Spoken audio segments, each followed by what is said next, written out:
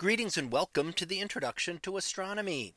One of the things that I like to do in each of my introductory astronomy classes is to begin the class with the astronomy picture of the day from the NASA website, that is apod.nasa.gov/apod. And today's picture for December 2nd of 2023. Well, it is titled Startrails over Beijing Ancient Observatory. So what do we see here? Well, exactly what it says in the title. We see some star trails up in the sky, and in the foreground here on Earth, we see an ancient observatory located in Beijing. Now, what do we see with this? We see some very old instruments that were used. And in fact, these were used around the 1400s and later to be able to measure the positions of stars in the sky. Now, if we think about that, 1400s is long before the telescopes were developed.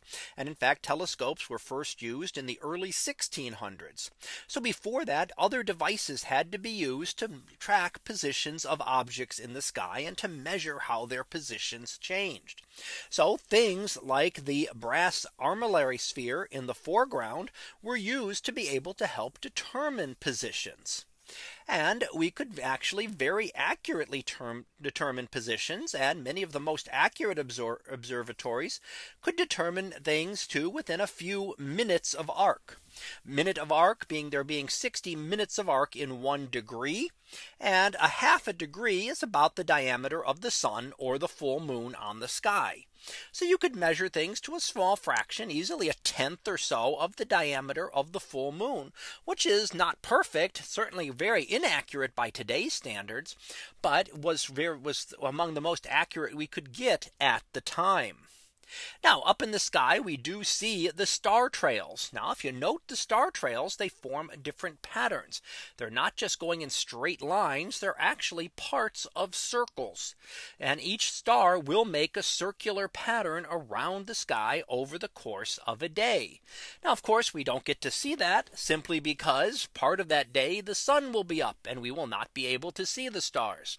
But if you note the ones toward the top of the image, notice how they're all curving and they're concave towards the top. So you can imagine that if you went up off the edge of the image here, you would eventually get to a point where the circles would get smaller and smaller. And that would be the North Celestial Pole.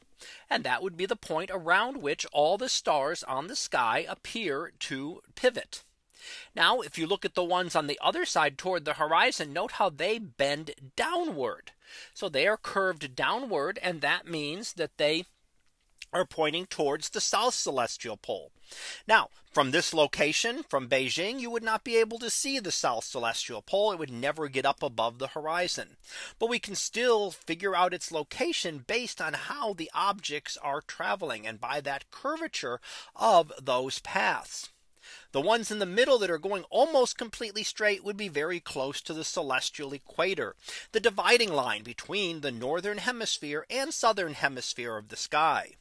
And if you see the very bright object there behind the Armillary Sphere, that is actually our own moon, which was also part of this image. So that was our picture of the day for December 2nd of 2023. It was titled Star Trails over Beijing Ancient Observatory. We'll be back again tomorrow for the next picture, previewed to be moonset. So we'll see what that is about tomorrow. And until then, have a great day, everyone, and I will see you in class.